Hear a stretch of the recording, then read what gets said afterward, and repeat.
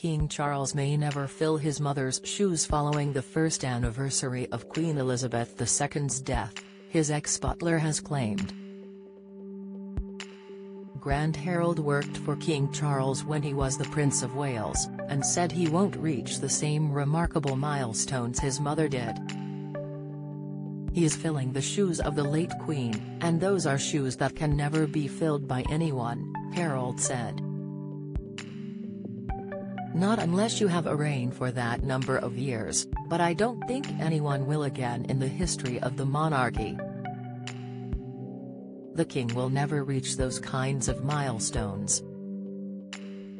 The Queen was always a joy to meet, says Robert Jobs, and despite that, Harold says the king is doing an amazing job so far and is winning over a lot of support from the British public already. In his own way, he is doing an amazing job, Harold said. People admire him and respect him as they should. He added, in his own way, he is doing an amazing job, Harold said on behalf of Slingo. People admire him and respect him as they should. The ex-butler's appraisal comes days after the first anniversary of the Queen's death. Don't miss William true power behind the throne as he should have taken over from Queen. Latest, Prince Harry kept waiting over permission to visit Queen's grave in private. Latest, King's coronation chairs to be auctioned off, but one detail kept under wraps. Latest, in a pre-recorded message, Charles paid tribute to his mother, recalling her devoted service.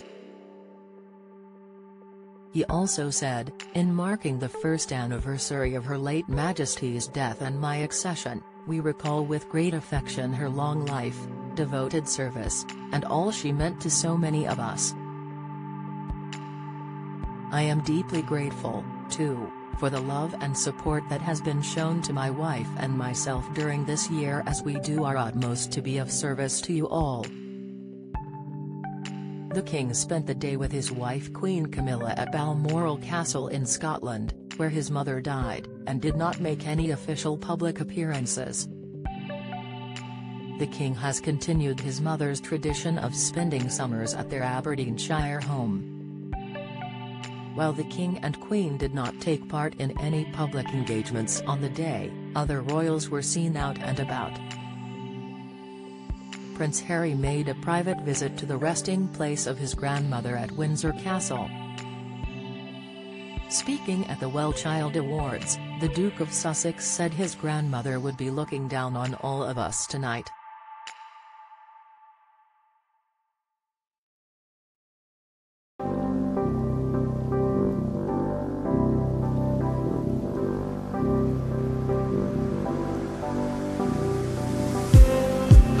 Just